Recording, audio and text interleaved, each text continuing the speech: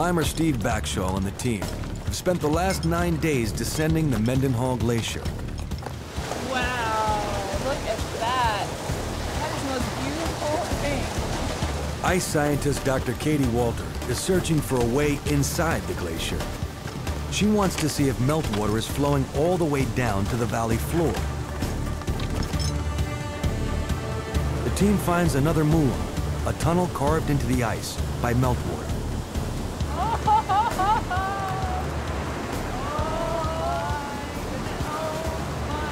That is the Grand Canyon of Moulin. The volume of water down there is extraordinary. You can see it rushing into an absolutely cataclysmic channel down there. Look at that. There is no way.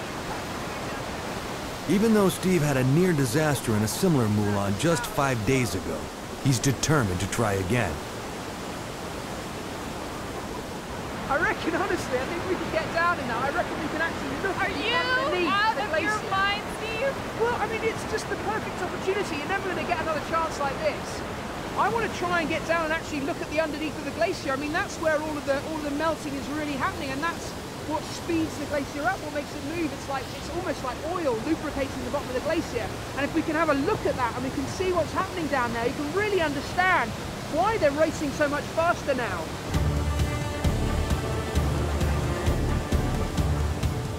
Katie believes that Alaska's accelerating glacial melt is contributing to rising sea levels around the world.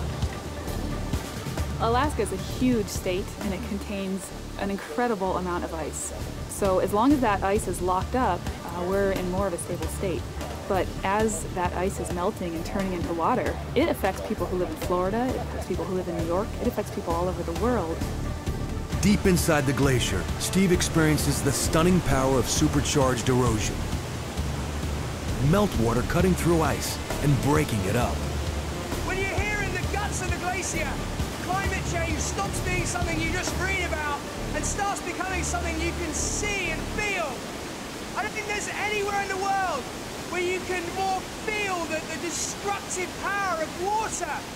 I mean, it's carving and sculpting the ice here, but it's also tearing the glacier apart from the inside out. Steve thinks the channel flows to the valley floor, but it's too dangerous for him to continue down.